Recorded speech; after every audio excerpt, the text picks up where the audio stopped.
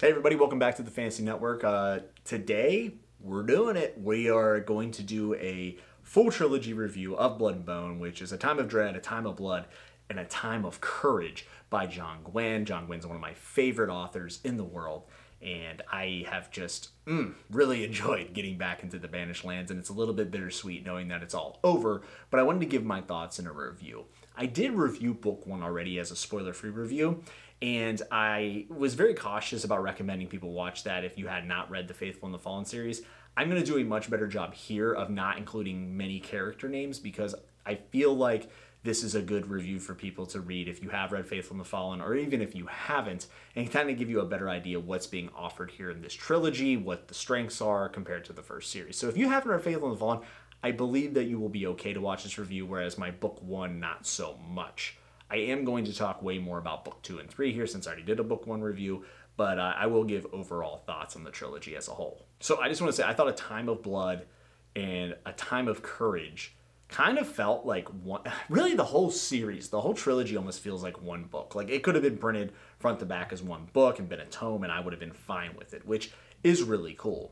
And the pacing continues right out of book 1 into book 2, and then also into book 3 as being some of the best. But I actually think the pacing in book 2 was much better than book 1, and then it was even better in book 3. I actually think that the extended length of book 3 offers, it is about, I think it was like 100, maybe 150 pages more than the other book. I'd have to look at the page count. But book 3 is the biggest, and I found myself wishing, because we had a lot of like down character moments to get kind of intimate with them, I felt like maybe book 1 could have used more of that. Book 2 did have more, but really all of these books could have been longer. But, you know, John Gwynne is very efficient with his pages in our time. And in book 1, if you watch my review, I said I hope we get an antagonist POV, because Gwynne did that in his first series, and I thought it was excellent. And I was right. We do. We get a antagonist POV. Actually, we get 2 of them. And one of them, which I won't mention the name because I don't want to give anything away, is, in my opinion, Gwynne's... It's really close. It's really close to some of the antagonists that we had in the first series, but I think this is probably, as far as being well-rounded and not just being evil, I think this is Gwynne's best work for an antagonist. And more best of Gwynne don't stop just at the antagonist POV, but some of the twists and turns in this series, in my opinion, have been his best.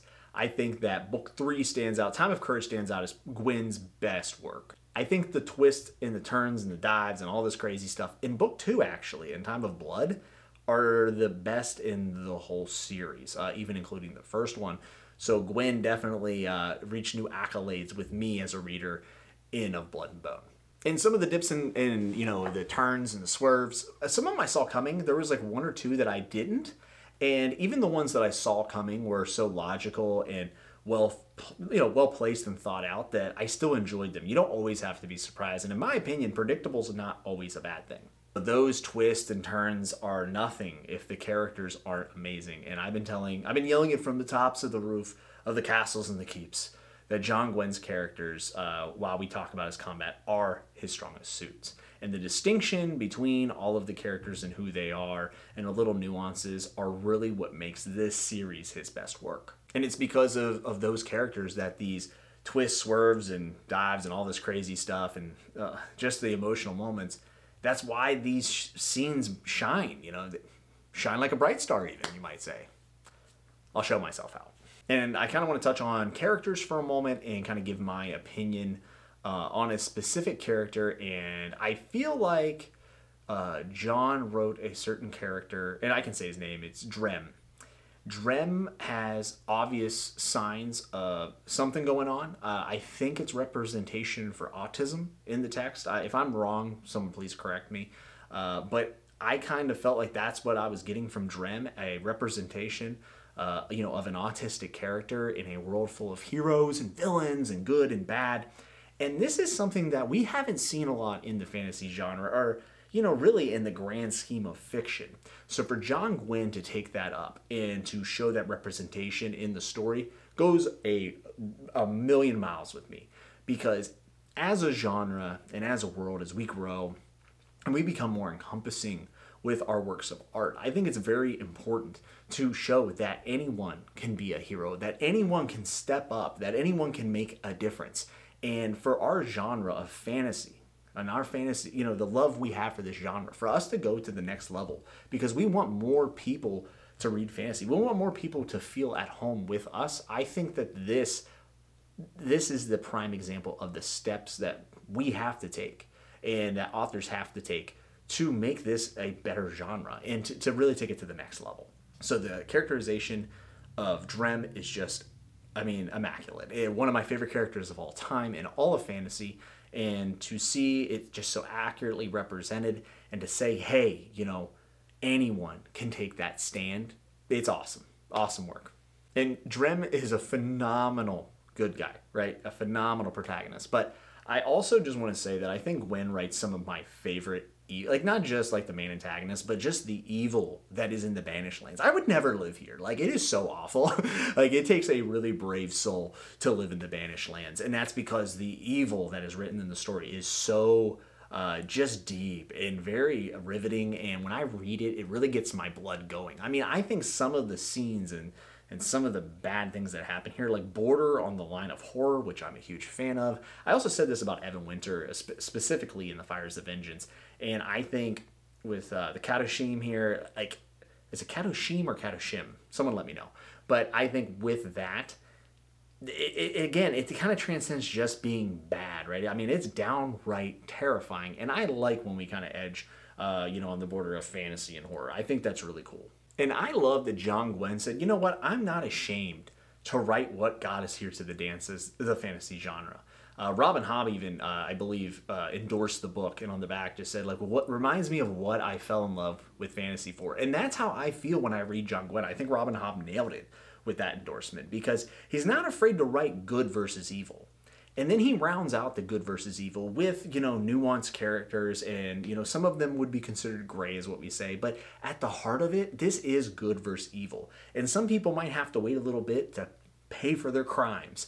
But it always comes down to doing what's right and knowing who is on the right side of history in the Banished Lands. This just feels like, you know, if you've read The Faithful Fire or you haven't, what this feels like the blockbuster that's cashing in on all of the hard work that John put into the lore and history of this world, the world building that he did. And, you know, even, you know, what was done in the first series is now considered history, right?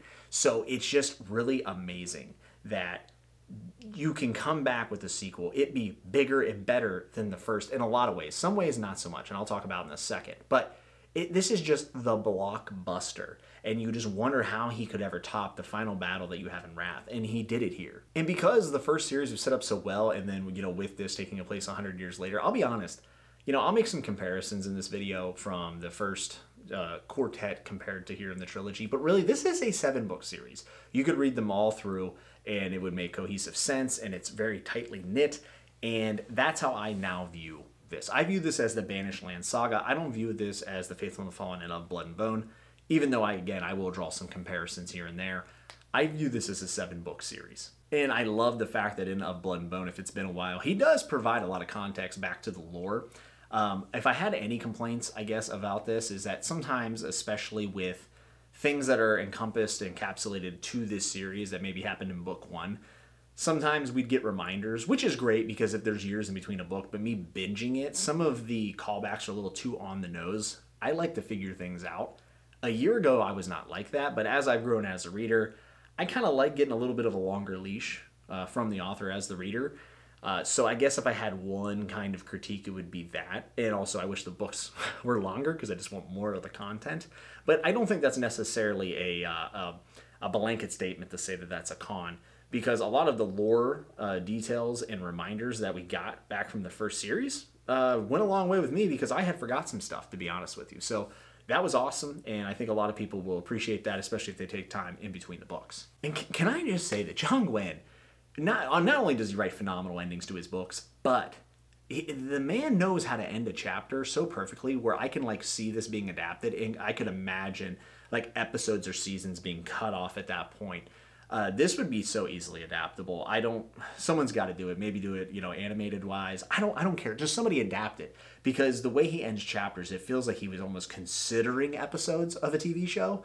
And the endings of the chapters in the books, like I said, they're just phenomenal. And he's one of the best to do it when it comes to wrapping up stuff. The final battle here, I mean, Whew, I thought Wrath's final battle was just amazing, and this tops it. I think A Time of Courage, the final battle here, it wraps up all the emotions. I mean, you even feel stuff that happened back in the first series, and it's just streamlined, and it feels gritty, it feels real, and there's those big emotional moments that are fist pumping, heart wrenching, and it comes all to a very nice conclusion. I think this actually wrapped up a little bit better than Wrath, and the fact of the pacing, I thought it was just as good as it gets when it comes to a fast-paced, combat-filled novel, while also delivering on all the character moments. Can you tell I like this series? Because I really enjoyed this trilogy. I just want to go back. The final battle scene is not just the best in this series, it's the best I've ever read. The amount of foresight that John had to have in his head to paint this and to think about the strategies and think about the settings while also considering giving every character a payoff and figuring out exactly where the positioning was going into of those characters to interact with one another. I mean, it just had to have taken so much planning, and then for it all to come together and none of it to feel clunky or awkward is an achievement in itself. And then with that, it's just thrilling to read. It was just so damn captivating, and it was like the thrills and the kills all wrapped up in a blanket of just heartbreak. And if I had to make some comparisons here just to kind of like wrap up all my thoughts, I think that The Faithful and the Fallen, I think the characters are dead even with a Blood and Bone trilogy. If we're going to separate them and just take a step back and look at it like this, I like the main plot of Blood and Bone more. I like the Faithful and Fallen side characters' plots more. I think there were I think there's more POVs in the Faithful and the Fallen. I wish that we had gotten more POVs in Of Blood and Bone just because John Gwynne writes multiple POVs very well, and it's very easy to track.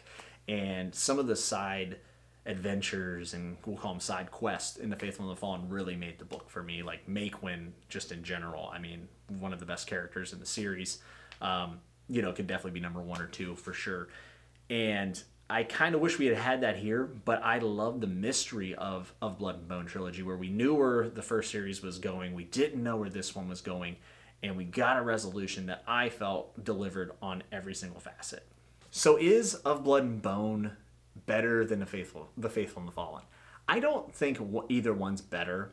I do think the writing is actually improved in Of Blood and Bone. I already thought it was pretty damn good, Valor through Wrath. Malice had a couple rocky points, but it was still really good. And then from Valor on, it's just 150 miles an hour, of just awesomeness. Of Blood and Bone continues that. I think John got better even in each book in this series. Like A Time of Courage is his best book for sure. As a total, I don't necessarily think one's better than the other, if I'm being honest. And that's what I love about the Banished Lands. It all goes so well together, and it's a 7-book series where everything seems so bad and so awful, but you find a reason to fight. You find hope in these characters, and these characters find people that are worth loving. And when everything seems at its darkest, they find a reason to keep going on and to do the right thing. They fight for honor and for what's right, and for truth and courage. I get fired up about this series. I can't help it. I love John Gwynne's writing. I love The Banished Lands, and I am so happy to have read it, but I'm so sad that it is over. But John Gwynne does have a new series coming out, and I believe I might be getting an advanced copy of that, so I will be reviewing that here on the channel. We might be done with The Banished Lands, but damn it, we're not done with John Gwynne, and I think he's only going to get better. I mean, he's writing Norse-inspired fantasy in this new series, and I can't wait. So yeah, I mean, Of Blood and Bone, 6 stars out of 5. I loved it. If you didn't, I'm sorry, but this, as a completed series, when I look at the Banished Lands saga, so the quartet and the trilogy altogether, and I'm saying this today, and this might not always be the case, but as of today, for a finished series, because if you include unfinished, there's a lot of heavy hitters in there. But as today, with a finished, completed series in a saga, I think the Banished Lands saga, all 7 books, is my favorite completed piece of fantasy. I mean that, and again, it might change in the future, but as of today, it is my favorite finished fantasy. Hey, and my battery's dying, so if you like this, hit like and subscribe. There's going to be more John Gwynne on the channel, so make sure if you want to see that to hit subscribe and turn on the bell notification. And until I see you next time, be good, be safe, and always remember to keep turning the page. Truth and courage!